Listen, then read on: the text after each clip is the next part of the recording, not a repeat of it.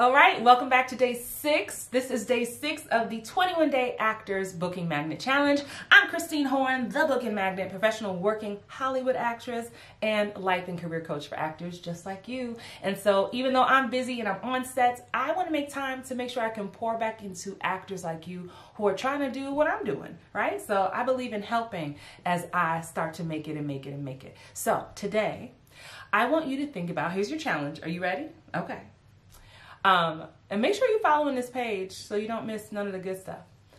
I want you to make a list of at least 3 books you will read in the next 90 days. Now, if you've been watching some of the other days of the challenge, I've been telling you to do things in 90-day increments because that's much more digestible. It should not be a problem for you to read 1 book a month.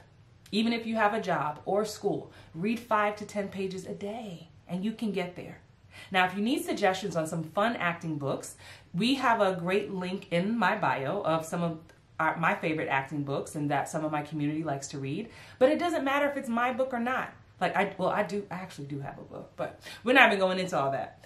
I just want you to make a list of books that you are committed to reading to grow your acting career. So they could be acting business books or they could be on a type of acting technique. You get to decide.